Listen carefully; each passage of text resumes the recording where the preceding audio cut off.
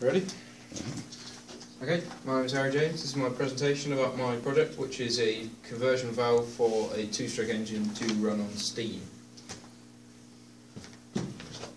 Okay, so the basic idea was to run an internal combustion engine on a different energy source than it was originally intended.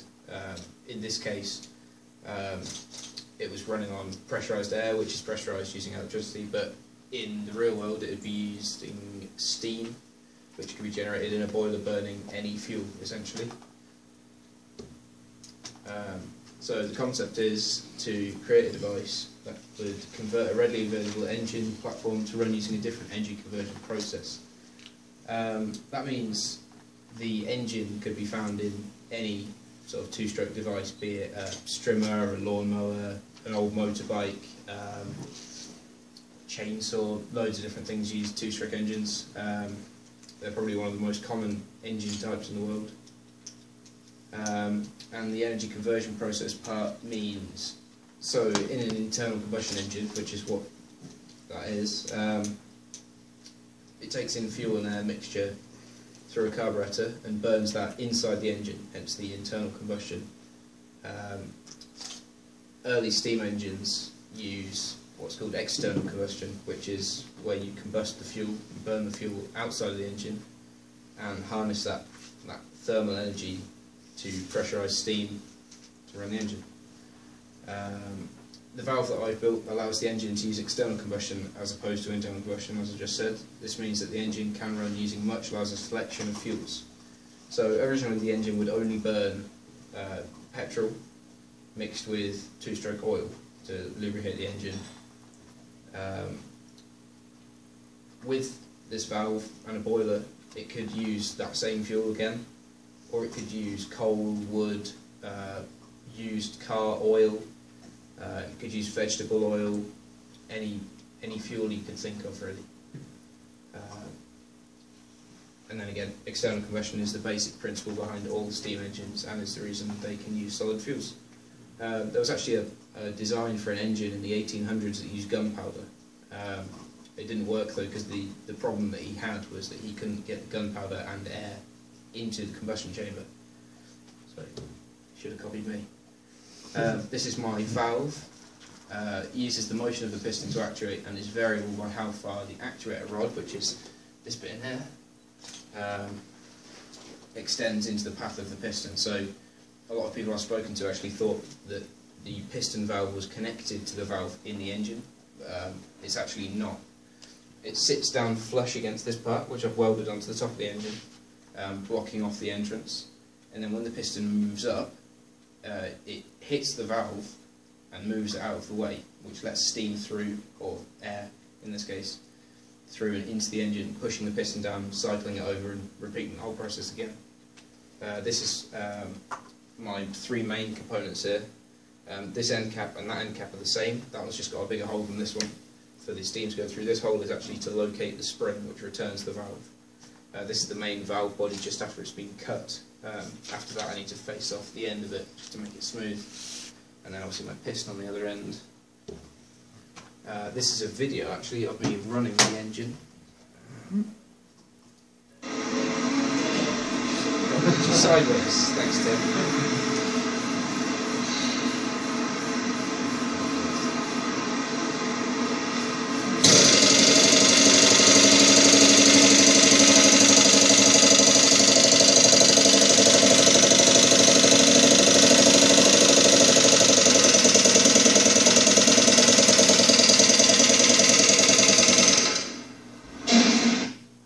So there's two things to note about this video, one of which is that the whole engine is held together by a big orange clamp.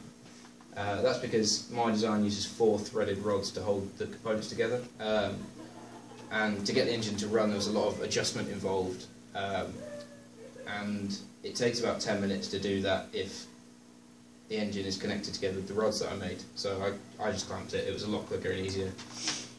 Didn't look as nice, unfortunately, but what can you do? Also, the flywheel wasn't straight. I'm not really sure why that is, but I think it's because the hole in the end of the crankshaft wasn't drilled straight. The engine was very cheap, the metal's not great, it's it's a bit of a... If I was to do it again, I'd get a better engine, is what I'm going to say. So onto the difficulties. The two biggest difficulties were the manufacture of the valve and the engine setup. So machining the valve itself took a lot longer than I thought it would, and a lot of issues came up that I didn't expect. It was a lot harder to get the finish inside the valve body that I needed, because there's going to be O-rings running in there. So if it's abrasive at all, it would just ruin the O-rings within a minute of running, and I'd have to take it all apart and replace them. I've got a few pictures here showing that. This is my stock to start off with. These are the three main components of the valve, along with the piston. The piston's made of stainless steel so that it doesn't rust. And up here is the tool I use to cut it. That's a 1.5mm wide cutting tool, which I had to grind myself. It's actually quite dangerous because that sort of tool is really delicate, and you have to go in really slowly to the cut, otherwise it will just snap off and you have to make a new one. A few of these others, that is the piston seated inside this cylinder, just showing the fitment.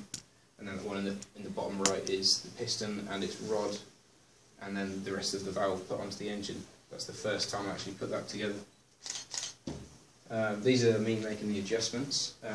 So up at the top here, these are just a few different angles of the engine so that you can see them. This down here is my flywheel calculations. I didn't actually end up using that because to cut the flywheel into the shape I was working out would have taken all day, and I didn't have that sort of time. But at the bottom it says, you can't really see it, but it says a part flywheel, so a ring basically, instead of a full disc, is 80% as good of a flywheel. It has 80% of the moment of inertia of a full disc, but only 2/3 of the weight. So in final production, if I was to take this that far, that's what I would do. These four images here show the stages of the piston. So here the piston is all the way at the top. So at this point the valve piston would be pushed up as well, and the valve would be fully open. So the pressurised air would be filling that area above the piston with pressurised air. And at this point it's started to push it down. So it's just cleared the exhaust port, so the air would be starting to escape, but the flywheel would be carrying the engine over. Here it's just reaching the bottom of its stroke, and then here it would be starting to go back up actually, and at that point it would just uncover what would be the fuel and air ports at the bottom, which are now the oil ports to lubricate the engine. And on the far right, that is the hole I drilled in the end cap to locate the spring, which I didn't have originally, it was glued on. The future of this project. So throughout this project I was thinking about how I could use my engine to sort of help people, I guess. And I came up with 3 scenarios that could be used for power generation. So if I was to build a generator using this, I could use it in military uses, emergency search and rescue type uses, and in third world countries where access to power would not be well, it wouldn't be as available as it is here. So this could be achieved fairly easily using some basic electronics from a car or motorcycle, the alternator, rectifier and battery, and that would give you 12 volts constant that could be recharged as quick as you could use it, essentially. And then it says just there you could use an AC inverter, which would not only smooth out the power, but it'd step it up to household appliance voltage. To do that, you'd also need a boiler to boil some water for steam. That could be an old gas bottle or an old boiler, anything sort of metal and pressure rated, essentially. And then for military application, you could use a more standard, elegant design. You have a bit more money to play with there. So my conclusions are that the project, although very time consuming, could be mass produced for a relatively low cost. I didn't spend that much on this, about £80. From mass production, material costs would be lower, machining costs would be lower, the whole thing would be done quicker, it'd just be generally easier. So my design for a valve works well, but it takes a lot of adjustment, and over time I think it'd wear out quite quickly, so I think other solutions would be quite good, maybe better. One solution would be a solenoid valve, should be electric, and that would use a sensor on the flywheel to sense where the engine was in its stroke, and then that could inject the steam or pressurised air when needed. Another good thing about that is you could use computer control to actually advance the input of air or steam depending on how fast the air was going, which is actually what they do with the spark in normal petrol engines. And then again, the main difficulties were caused by the design of the engine, such as the hole in the crank not being straight. The metal that the engine is made of is fairly cheap, so the threads that I cut into it just stripped out quite easily, which is another reason I was using the clamp. Yeah, so this project, I've learnt a lot. It's the first time I've built a proper mechanism from scratch, and I've never actually machined anything that I've designed myself, so I'm quite happy with this. Any questions?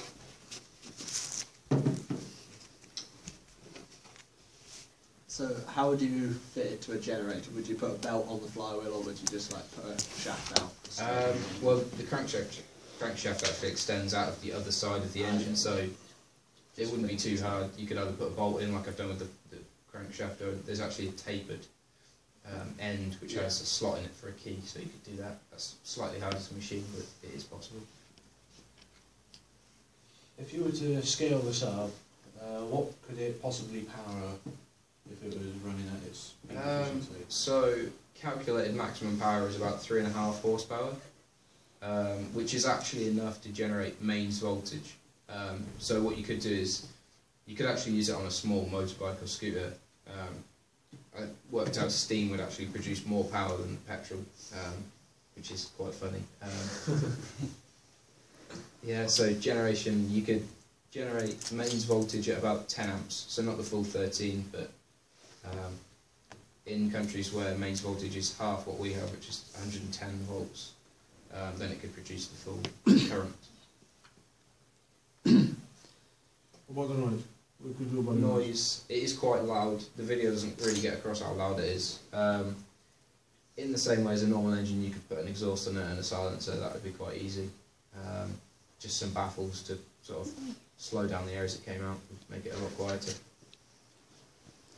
A part of the practical knowledge you have learned in theoretical part, what things you have learned from working on it? There's a lot of forces involved that are a lot higher than you think for such a small engine. Mm-hmm. One part of my sort of conversion was to turn the crankcase into a wet sump to oil the engine. Normally the oil would be in the fuel, and it would pass through the crankcase. But what I did was actually form a puddle, basically, of oil in the bottom, which would get picked up by the crank and flung around. But I think when I was running the engine, that actually slowed it down quite a lot. That wouldn't be some interference that it would have normally. So I think it ran a lot slower thanks to that. Due to that, which isn't great. And I'd have to find a different way of oiling it. I thought one way to do it would be the same way they do in steam engines, which is essentially a ring with a venturi that goes through it, and the steam passes through the venturi and picks up oil as it goes through. It's a really thick tar-like oil, and it sort of melts down with the heat of the steam and then coats everything inside the engine. And essentially, or eventually, it will come out of the engine with the steam, but it keeps the inside coated without any interference. Do you think possibly, as you said it will run on steam, you could make, like if you wanted to further the project, make a steam, like a model steam engine? I could do, yeah. This engine's about as powerful. I don't know if you've seen like those mini trains they get, where the front is just about big enough for one person. Take kids around, but this is about as powerful as one of those engines, so that would be possible, yeah. Well done. Thank you. Thank you. Well done.